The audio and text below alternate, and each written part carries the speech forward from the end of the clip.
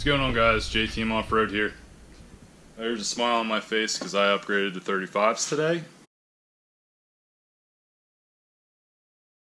I guess I should probably tell you about the tire, or the tires I got. This is the old one. The old ones I had were General Grabber MTs. The only reason I'm doing this is I still have a whole lot of life left on these MTs. These are great tires, and I'm hoping someone will want to buy these off of me. There's still plenty of tread. It's like barely anything off. I don't even know if I have 1,000 miles on these. But I got a really good deal on these Cooper STT Pros. So I'm going to sell these and try to get what I paid for these.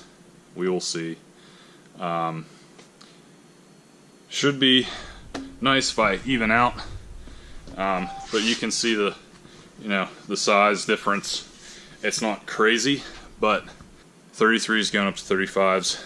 I thought 31s to 33s was going to be a huge difference, and it was. I'm pretty anxious to see how 35s do. I still have the 30 and the 35. 35 will get replaced with an 8.8 soon.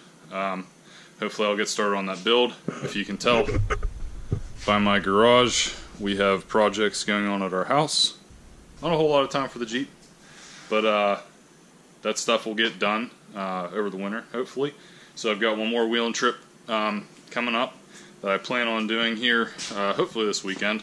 Going to be going to the Laurel Highlands Jeep Fest. I think this is the third one. This is down in Nemacolin. Hopefully get to do a little trail riding there. I don't know what to expect, but I hear some good things. So got the 35s on in time for that. So should be a fun time. What else? Tall shifter's probably going away.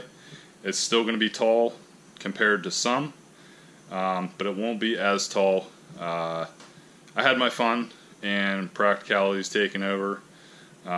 In second gear, that thing's like really close to my face, so that's probably going to go away. But yeah, so that's pretty much what's going on. Let's see how the 35s hold up. Let's see how my axles hold up.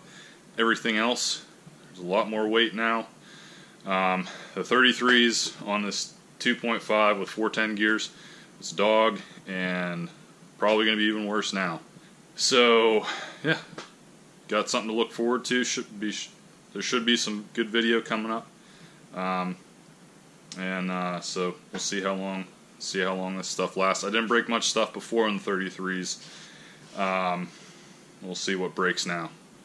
So go ahead and keep posted and see what happens in the future. Thanks for watching this video, guys. Be sure to like it, tell me what you think in the comments, click subscribe so you don't miss out on any of my upcoming projects and wheeling trips. Follow me on Instagram and Facebook to catch posts of videos in the making. See you next time.